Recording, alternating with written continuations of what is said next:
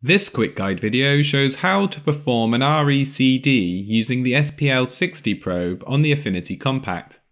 The SPL60 probe provides a clinical alternative to measuring the RECD using the patient's own ear mold.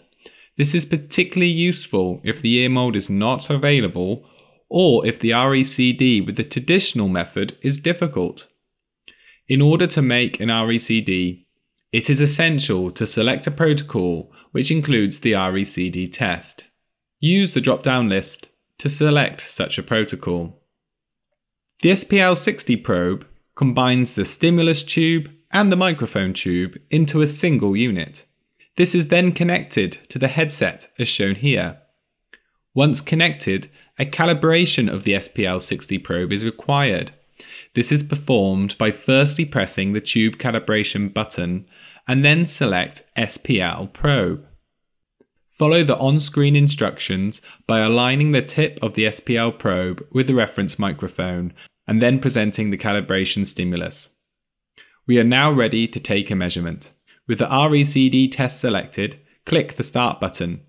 An instructional prompt will inform you of the next step, which is to place the SPL60 probe into an SPL60 adapter and a 2cc or 0.4cc coupler.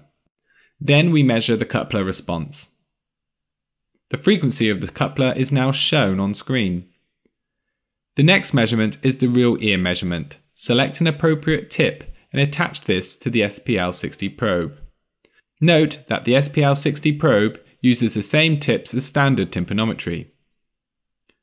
The real ear response is now measured and automatically subtracted from the coupler response.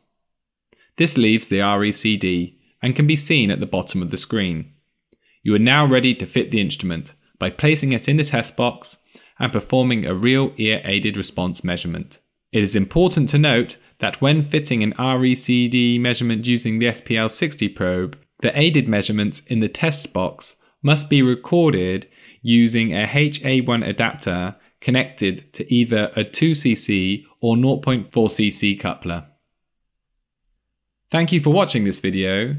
To learn more about the Affinity Compact, please watch the following videos. Alternatively, contact your local Interacoustics support representative.